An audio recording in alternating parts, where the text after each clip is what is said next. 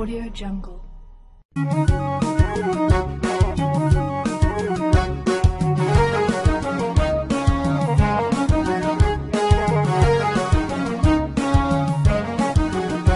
ጤና ይስጥልኝ የጤና አዳም ተከታታዮች እንደምናላችሁ የኢትዮጵያ ፖለቲካ ግለት ከእለት ወደ እለት እየጨመረ መጨረሻው ምን ይሆን የሚለው ወደ አጓጊ ደረጃ ላይ እየደረሰ ይገኛል ዛሬ አስቸኳይ ጊዜ አዋጁና ኦህዴድ ሲል መሳይ መኮንን የጻፈውን ጽሁፍ አነብላችኋለሁ አቢቹ ላጋለጋ ቶኬራ ማርማርኒ አቢቹ ላጋለጋ ቶኬራ ማርማርኒ ለጂቱ ፈያለጋ የአሜሪካ ውጭ ጉዳይ ሚኒስትር አዲስ አበባ ናቸው የቀድሞ አምባሳደር ያማማቶ ስለለውጥ ያወራሉ የትግራይ ገዢ ቡድን የአሜሪካን ባለስልጣናት እግራቸው የአዲስ አበባ መሬት መርገጡን ተከትሎ በኮማንድ ፖስቱ አማካኝነት የቀለም አብዮት ላይ አካኪ ዘራፍ እያለ ነው ለመጪው እሁድ የተጠራው የኢህአዴግ ስራ አስፈጻሚ ምክር ቤት ቀጣዩን ጠቅላይ ሚኒስትር ይሰይማል ተብሎ ይጠበቃል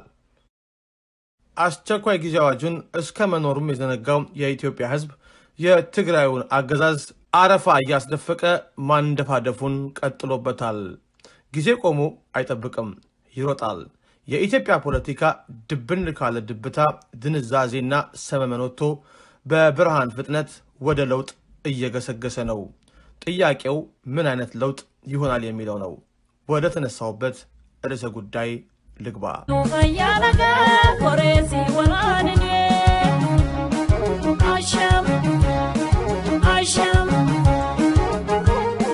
አስቸኳይ ጊዜ አዋጁ በጥቅል የኢትዮጵያ ህዝብ ላይ የታወጀ የሞት አዋጅ ቢሆንም በተናጠል ያነጣጠረው ኦህዴድ ላይ ነው መቀሌ ላይ ለሁለት ወራት ተጎልተው መርዝ ሲቀመሙ የነበሩት የትግራይ ገዢ ቡድን ባለስልጣናት መርዛቸውን ሸክፈው ጓዛቸውን ጠቅልለው ወደ አዲስ አበባ ሲመጡ የጠበቃቸው የሙክታር አይነቱ ተላላኪው ኦህዴድ አልነበረም በአንድ ቀጭን ትዕዛዝ በስልክ መሪውን የሚቀይሩት የአባዱላ ገመዳ አድርባዩ ኦህዴድም አልነበረም ሰለሞን ጢሞ የተሰኘው የትግራይ ገዢ ቡድን አመራር እንደፈለገው የሚያሽከረክረው የኩማ ደመቅሳ ኦህዴድም አይደለም ይልቅስ ባለራእዮቹ በሀገራዊ መልእክታቸው የሚሊዮን ኢትዮጵያንን ልብና ቀልብ የገዙት በሚሊዮን ወጣቶች ብረት ዘብ የቆሙት አሽከረትን የሚጠየፉ ሎሌነት ያልፈጠረባቸው ሰው መሆን ክቡር ነው የሚል መሪ ከነፍሳቸው ጋር የተጋመደባቸው መሪዎች እጅ ላይ የሚገኘው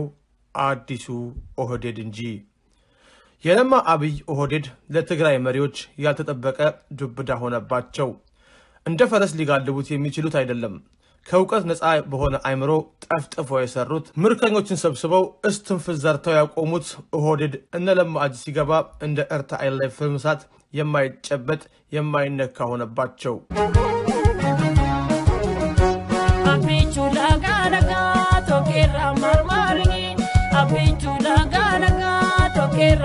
ትላንት ዛሬ አይደለም ጊዜ ተቀይሯል ዘመን ተለውጧል የትግራይ ገዢ ቡድን ትዕቢት ተንፍሷል ኦህዴድ እግራ ወጥቷል ጥርስ አብቅሏል እጁን ይዘው መንገድ የሚመሩት እንደ አሻንጉሊት የሚጫወቱበት ዘመን አልፏል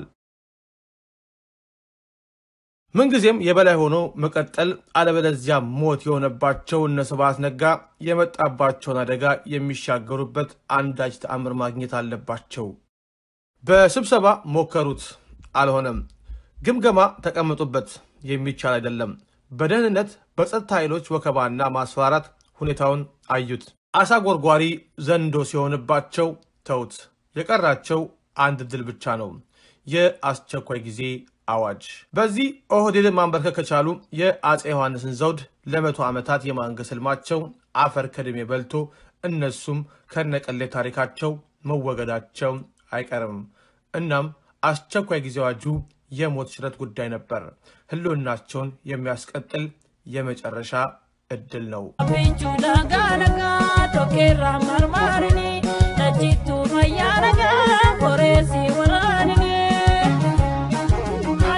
አስቸኳይ ጊዜ አዋጁ በግልጽ ኦህዴድ ላይ የተሰነዘረ ሰይፍ ነው መከላከያ ሰራዊት ያለኛ ፍቃድ በክልላችን መግባት አይችልም የሚል ኮስተር ያለ አቋም ያዙትን እነ ለማን በአስቸኳይ አዋጅ ስም ለማንበርከክ የትግራይ ገዢ ቡድን አሰፍስፏል ወገኖቻችን ላይ አንተኩስም የሚል አቋም የያዙትን የኦሮሚያ ክልል ፖሊሶችን ትጥቅ ለማስፈታት ቋምጧል። የገበሬውን መሬት አትፈነጩበትም የሚል ጠንከር ያለ ውሳኔ ያስተላለፈውን ኦህዴድን መልሶ በቁጥጥር ስር ለማድረግ እነ ስብሃት ቸኩለዋል። አስቸኳይ ጊዜ አዋጁን የሚያስፈጽመው ኮማንድ ፖስት የተለጠጠ ስልጣን ተሰጥቶት እንዲዋቀር የተፈለገውም ለዚሁ ነው። ከጸጥታና ሰላም ባሻገር የመሬት ጉዳይንም እንዲመራ አድርገው ያዋቀሩት ያለ ምክንያት አይደለም። የኦህዴድን አመራርና የጸጥታ ኃይል በአስቸኳይ አዋጁ በመጠርነፍ አፉ ተለጉሞ እጅና እግሩ ተቀፍድዶ በሂደትም ተዳክሞ ኮስምኖ እንዲቀር በመጨረሻም የተነቃነቀውን ዙፋን በማረጋጋት በአዲስ ጉልበት ረግጦ ለመግዛት እንደሆነ ከማንም የተሰወረ አይደለም።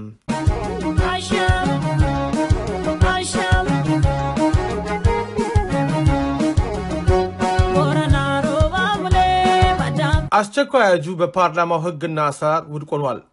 ድምጽ ለማግኘት በየሀገራቱ የተላኩትን አምባሳደሮች ሳይቀር ያስመጡበት ተሰብስበው ገብተው አዋጁን ለማጽደቅ ይሉንታ ባጣ መልኩ የተረባረቡት የትግራይ ገዢ ቡድን ባለስልጣናት ቁጥር አልሞላ ሲላቸው እንደ ፈረስ በሚጋልቡት ታማኝ አገልጋያቸው አባዱላ አማካኝነት ሰርዘውና ደልዘው በጉልበት ጸድቋል ያሉበትና ዓለም የታዘባቸው ሂደት የሚያሳየው አስቸኳይ አዋጁ ምን ያህል እንደሚያስፈልጋቸው ነው። አቶ አባዱላና ጥቂት የኦህዴድ ሰዎች በኦሮሞ ህዝብ ላይ የታወጀው ሞትና እጅግራቸውን አውጥተው መደገፋቸው በታሪክ ውስጥ ተመዝግቦ የሚቀመጥ አሳፋሪ ተግባር ነው።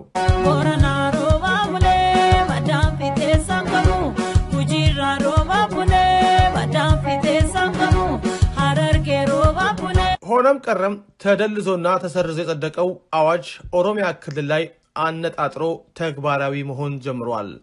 እንደተባለውም ኦህዴድን የማዳከም ስራ በስፋት እየተካሄደ ነው። እነለማ መግለጫ እንዳይሰጡ በአዋጁ ተቀፍድደው ተይዘዋል። ኮማንድ ፖስቱ የኦሮሚያን ፖሊስ ትጥቅ ካላስፈታው አስቸኳይ አዋጁን ተግባራዊ ማድረግ አልችልም የሚል ሪፖርት አቅርቧል። ከወዲሁ 5 የኦህዴድ ባለስልጣናት በኮማንድ ፖስቱ ቁጥጥር ስር ውለዋል። የጨፌ ኦሮሚያ ምክር ቤት ስብሰባ እንዲራዘም ተደርጓል። የትግራይ ገዢ ቡድን አባዱላ በሚባል አገልጋዩና በሌሎች የኦሮሞ ህዝብን አሳልፈው ለአራጅ በሰጡ የኦህዴድ አባላት እየታገዘ የነለማን ኦህዴድ በጀመሩት ፍጥነት መጓዝ ባይችሉም የነለማን ኦህዴድ በማጥቃት ላይ ተጠምዷል። ምንም እንኳን የህዝብ ድጋፍ በአስተማማኝ ደረጃ ከጀርባ ያላቸው እነለማ ለጊዜው በጀመሩት ፍጥነት መጓዝ ባይችሉም በዚህን ቀውጢ ጊዜ የህዝባቸውን አደራ የሚዘነጉት አልሆነም።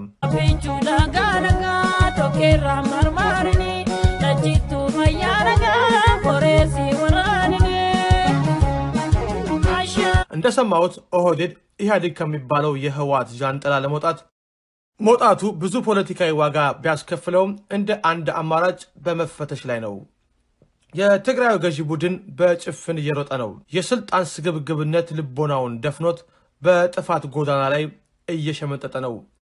ኦህዴድን ለማዳከም የጀመረውን እንቅስቃሴ በሚቀጥሉት ሳምንታት በስፋት እንደሚያጠናክረው ይጠበቃል። እንግዲህ የህዝብ ጉልበት የሚፈተሸውም እዚህ ላይ ነው። የትግራዩን ገዢ ቡድን ከመሬት ቀብሮ ከነጉድጓዱ በታሪክ ጥቁር መዝገብ ላይ መዝግቦ ለሁሉም የሆነችዋን ኢትዮጵያን በነጻነት ደሴት ላይ ለማስቀመጥ መስዋዕትነትን እየከፈለ ያለው የኢትዮጵያ ህዝብ ከምን ጊዜውም በላይ አንድ መሆን ያለበት ጊዜ ላይ ነን።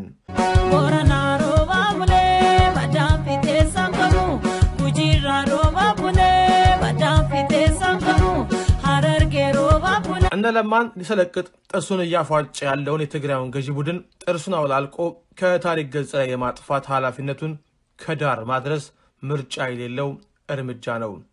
ለጥገናዊ ለውጥ እየተዋራጠ ያለውን አገዛዝ እስከ ወዲያኛው የማሰናበቱን የተጀመረ ስራ መጨረስ ጊዜ የሚሰጠው ጉዳይ አይደለም ሲል ጋዜጠኛ መሳይ መኮንን ትንታኔውን ጨርሷል።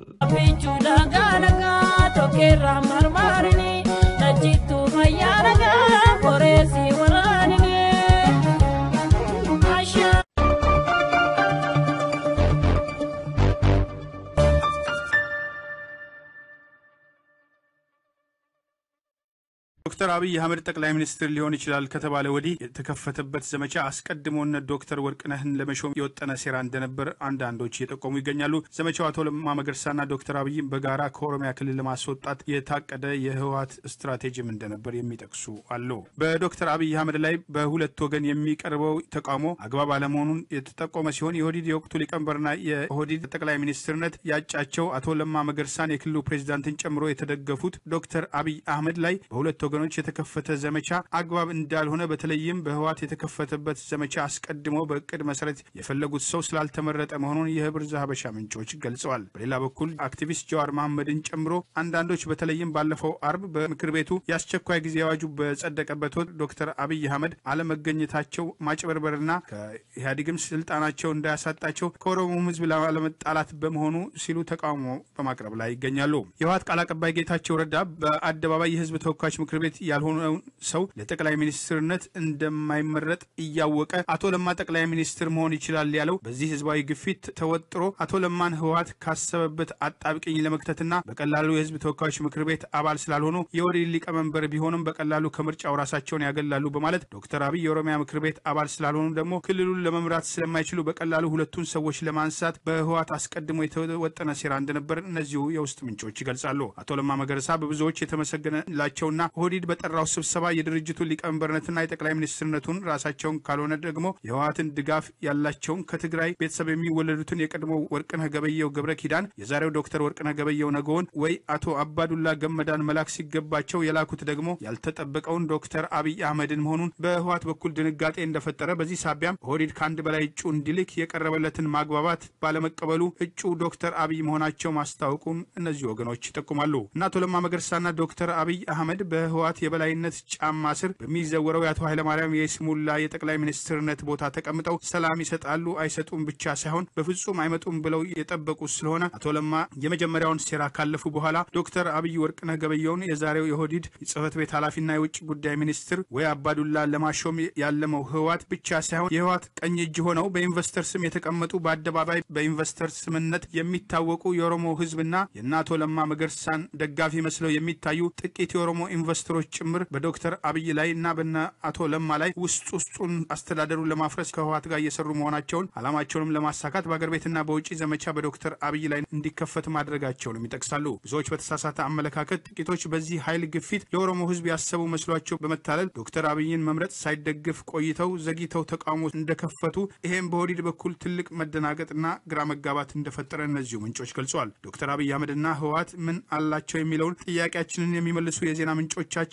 ዶክተር አብይና አቶ ለማ መገርሳ ወይም ቲም ለማ የሚባለው ከወጣ በኋላ ህወሓት እሳትና ጭድ ያለውን ህዝብ ለማቀራረብ ሞክረዋል። በአደባባይ የባህር ዳሩን ጉዞ አቅደው አስፈጽመዋል። በአደባባይ የኦሮሚያ ህዝብን ለማጋጨት የሚደረገውን ሙከራ ተቃውመዋል። የህወሓት ዋና የሲቪል የደህንነትና የመከላከያ ባለስልጣናት እንደልባቸው የሚዘርፉትን የኦሮሚያ መሬት ለማስቆም ዶክተር አብይ አህመድ የሚመሩት የኦሮሚያ የመሬት አስተዳደር ጽህፈት ቤት በዘመቻ በወያኔ የደህንነት መስሪያ ቤት የተያዘና ከ200,000 ሄክታር በላይ መሬት በለገጣፎ ለመስሪያ ቤቱ ሳይሆን የትግራይ ተወላጅ ለሆኑ የደህንነቱ አባላት መሬቱ ከተወሰደ በኋላ የተከፋፈለ በመሆኑ ያንን መሬትን ጨምሮ የተለያዩ በግፍ ከገበሬው የተነጠቁ በጥቂት ከህወሓት ጋር ቁርኝት ያላቸውን የኦሮሞ ኢንቨስተሮችን አላግባብ የተወሰደ መሬት ጭምር መንጠቃቸውን መረጃውም ዶክተር አብይን በቦርድ ሊቀመንበርነት የሚመሩት የኦሮሚያ ቴሌቪዥን የተላለፈ ሲሆን በዚህ የተቆጡት የህወሓት ጀነራሎች በወቅቱ ማስጠንቀቂያ መጻፋቸውን ከዚህ ቀደም መዘገባችን ይታወሳል። የኮንትሮባንድ የህወሓት ባለስልጣናት ላይ የተከፈተው ዘመቻ ከዚህ ቀደም በህብር ዛሀበሻ ምንጮች ጠቋሚነት እንደዘገብነው በኦሮሚያና የሶማሌ ህወሓት የፈጠረውን ግጭት ሳቢያ ሁኔታውን ለመከታተል ሄዱት በዶክተር አብይ ላይ ግድያ እስከ ማቀነባበር ደርሰው እንደነበር መዘገባችን ይታወሳል። ዶክተር አብይ አህመድ ጠቅላይ ሚኒስትርነት ከታጩ በኋላ ህወሓት እና የህወሓት ቃል አቀባይ ሆነው መገናኛ ብዙሃን በህወሓት መቃብር ላይ ካልሆነ በስተቀር ዶክተር አብይ ሊሾሙ አይገባም የሚል ውስጡን ቅስቀሳ አጠናክረው የቆዩ ቢሆንም በተለይም ካለፈው አርብ ጀምሮ በአስቸኳይ ጊዜ አዋጁ ላይ ዶክተር አብይ ስላልተገኙ ከጠቅላይ ሚኒስትርነቱ እጩነት ራሳቸውን አግልለዋል የሚል አሉባልታ ከማስወራት ጀምሮ ፍጹም ጠቅላይ ሚኒስትር ሊሆኑ አይችሉም የሚል አስተያየት እየሰጡ ይገኛሉ። በሌላ በኩል ህወሓት ዶክተር አብይን ምክትል ጠቅላይ ሚኒስትር ለማድረግ ማሰቡና በዚህ ኦህዴድ እንዳልተደሰተም አንዳንድ መረጃዎች ይጠቁማሉ። ይህ ህብር ሬዲዮ የወቅታዊ መረጃ ምንጭ ነው።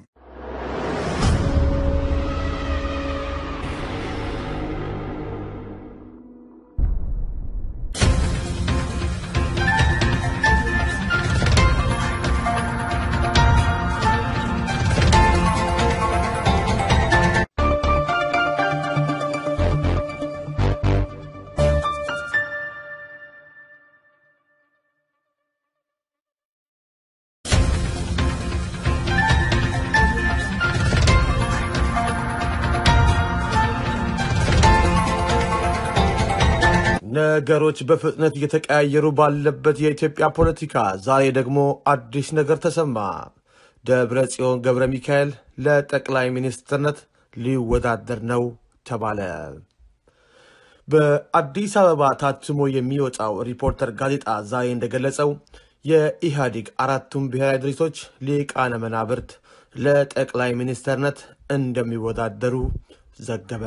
ዘገባውን አነብላችኋለሁ።